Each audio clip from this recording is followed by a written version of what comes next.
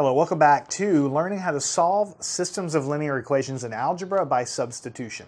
So in the last section we learned the general idea. Here we're just going to work a few additional problems, and we'll have some more problems in the next lesson to give you even more practice. I very much encourage you, even though you've watched me solve all of these problems, when this lesson is over, get your own paper out and solve them yourself. Just write the problems down and solve them yourself. It doesn't matter if you've watched me solve them, but going through those motions of doing it yourself will really help you understand.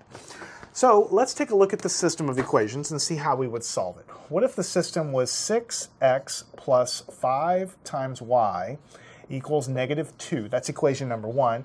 And the other part of the system is 2x plus 3y is equal to 6.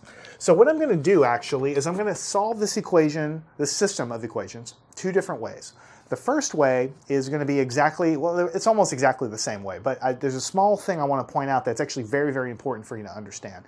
What we're first going to do is we're going to solve one of these guys for x, and then we'll plug that guy into the other equation. We'll find y, and then once we find y, we will turn around and find the numeric answer for x as well. Now, let me reiterate something. When you're looking at a system of equations, you want to take something from the first equation and plug it into here. But you have the choice of you can solve this for x and then plug it into the spot for x, or you could solve this equation for y and then substitute it in for the y value and then go from there. Now that's one couple strategies. Or you can choose to not solve on this equation, just work on this equation, solve this one for x. In that case, you would put it into the x spot. Or then you can solve it separately, totally different way, for y, and then plug it into the y. The point is there's lots of different ways to solve problems. All you need to do is pick an equation, solve that equation for something, and then put that into the spot of the other equation, substituting it in, and then you continue the solution from there. There is no right way. I can do it 4 different ways. I just outline them here on the board. I could solve this for this, put it in here, put this for that, for that. It doesn't matter which way you pick. You're going to find the correct answer. So a lot of times it comes down to just which one looks a little easier to deal with or which one you just happen to choose. So for this case, I'm going to happen to choose the second equation just to show you that I don't have to use the first equation. And also, in most of the other problems, I've been solving for y and then putting y in. In this case, I'm not going to do that. I'm going to solve first for x, and I'm going to put it over here just to show you that it's totally fine to do that.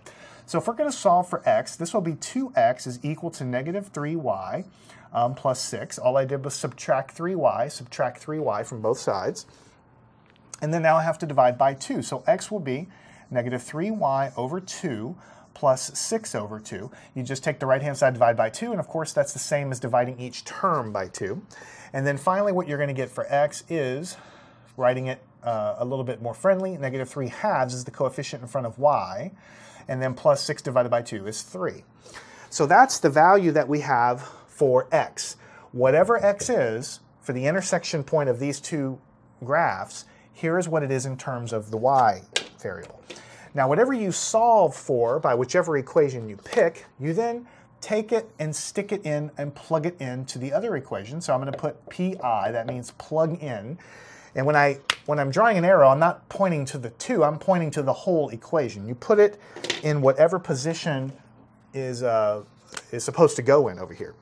So what I'm going to do is say it goes into the x spot. Now, I don't know if I'm going to have enough space, because this is not very much space to put this whole thing in here. So what I'm going to do is I'm going to continue this down below and say that it's going to be 6 times x. But now I know that x is equal to all this stuff. So to keep it straight, you need to put it in parentheses, or sometimes I like to use brackets just to really make it stand out. But parentheses or brackets, either one is the same thing. So here is 6 times x, where x is now known to be this. And then I have plus the 5y equals -2. Now, I know it looks ugly, but notice everything is a number except for y, and then everything else is a number except for y. So I have a single equation here to solve with a single unknown. Now, what makes it a pain is the fact that I have this fraction in here. And this fraction came about because I chose to solve this equation for x. So there's really just no avoiding that because it's 3/2. I mean, they're -3/2. There's no other way to do it. To not get a fraction. If I were to solve for y, the equation might come out a little bit simpler. Maybe, maybe not. We could go through it that way. But in this case, I chose x, and so because I chose